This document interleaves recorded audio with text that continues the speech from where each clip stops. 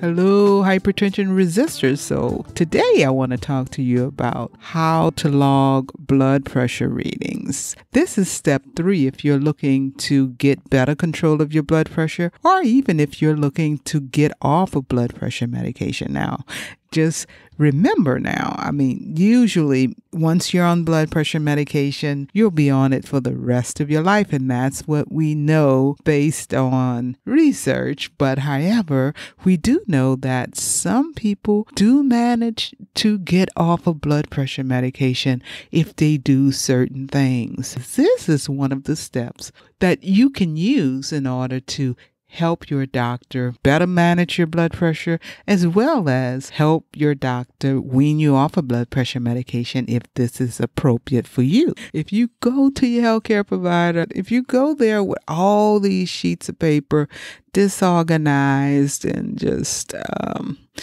many different, blood pressure readings for months and months.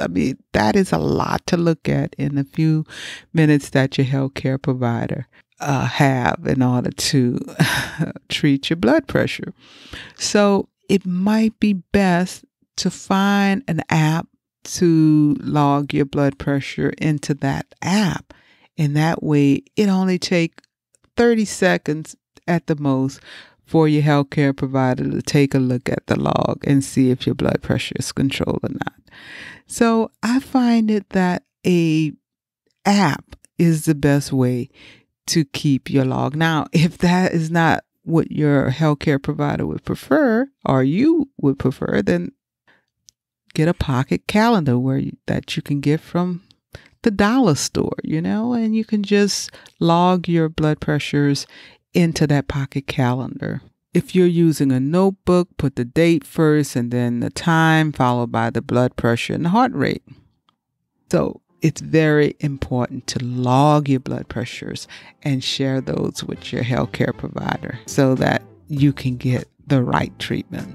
Basically, you can live a healthier, longer life if you take action when your blood pressure is uncontrolled. So make sure you show up at your visit with your blood pressure log.